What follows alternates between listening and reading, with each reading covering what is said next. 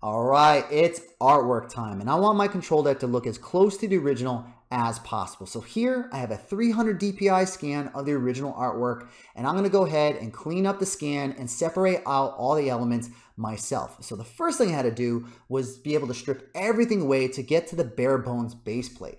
Now this was the most amount of work out of everything. This was a huge pain to do, was strip everything away with all the drop shadows and actually reconstruct what was underneath all that. And I didn't want to just do a copy, paste, clone, stamp, and have a bunch of repetition.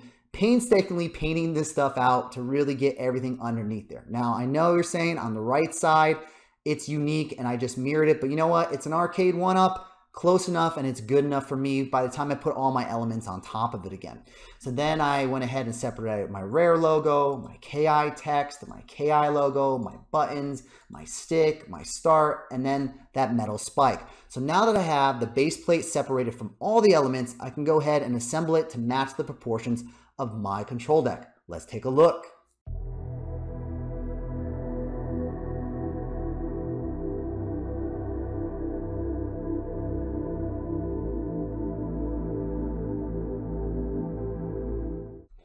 All right, and here is the final layout. I got my control deck top, the front, and the two Nintendo logos for the side. This is ready to go to printing.